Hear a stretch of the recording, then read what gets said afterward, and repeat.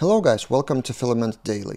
Today will be the last third video in this mini-series talking about ERPSaaS functions, the 3 gems that I found out, and the third one is this thing, suffix for the text input. It's not really a groundbreaking feature, you just define suffix for your text input, but what is really interesting and quite unique is that it is dynamic. So for example, you set for the invoice next number 1, what if you change that to 13?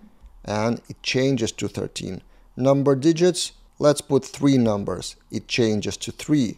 What about prefix? Let's change that to ABC and it changes here. So how to implement that one? And this is the source code. Invoice page, it's a custom page, it's not a resource page, but it has form with regular inputs and selects and other stuff. So this is the suffix, which also accepts a callback function.